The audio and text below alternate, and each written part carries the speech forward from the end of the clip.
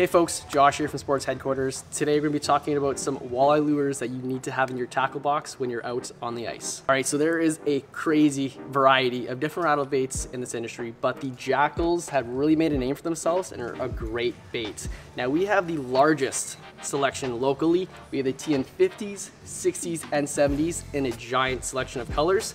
What's unique about this bait is a few things actually.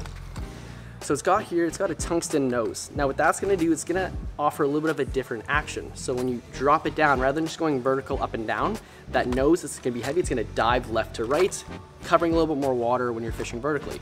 They come with high quality hooks inside, and you can get them with the ball bearing or the disc knockers. Now rattle baits are great for calling the fish in, whether you're fishing Lake Winnipeg, Lake the Woods, you don't wanna drill a ton of holes, it's gonna call them in.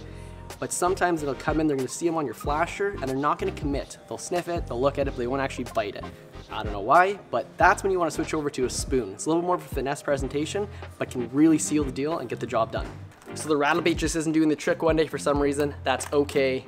Try throwing on one of these. This is a flutter spoon. These work very, very well. They're a lighter bait and a little more finesse presentation because they're gonna drop a lot slower and flutter down. So you tip it off with a minnow, salted minnow.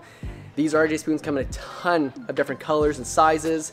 Not a bad idea, and it's really changed the day around for me when they weren't biting the rattle bait. You switch over to a spoon. And now in between that, you have a hybrid, so a rattle spoon. And what that is something like this. This is a Northland buckshot coffin spoon. And the coffin spoon basically adds that little extra flap there to give it a little bit more action when you're down pounding it on bottom or you're ripping it up. So you kind of get the rattling chamber inside to give it some noise, but you get the slow fluttery action of a spoon. Tip it off with a live minnow, salted minnow. It's gonna help you catch more fish, put more fish on the ice.